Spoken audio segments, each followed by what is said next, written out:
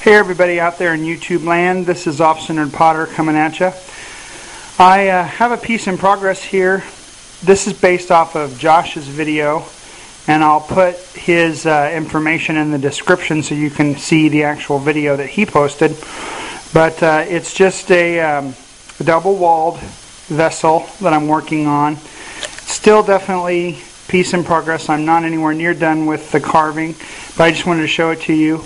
One of the things I'm doing is kind of using the fettling knife to roughen up the clay in between the carving, what's left over, just to kind of give it a texture. You can see I'm not done. Like, there's some throw marks right there. So obviously I'm not done with it, and I've got this whole side to do still, and I want to smooth these shapes and sand them and that kind of stuff. But this is just kind of a work in progress. And I really liked Josh's video and thought that looked interesting, so I wanted to give it a shot myself. So thank you, Josh, for posting that and inspiring this piece.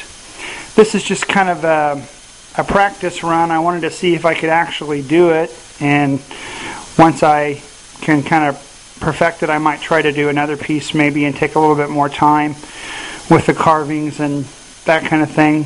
This is just kind of a test for fun piece, so to speak. So I'll keep you up to date on how this one's coming along, and show you the next step before I fire it, and show you some glazing after I get done. And until next time, YouTubers, adios.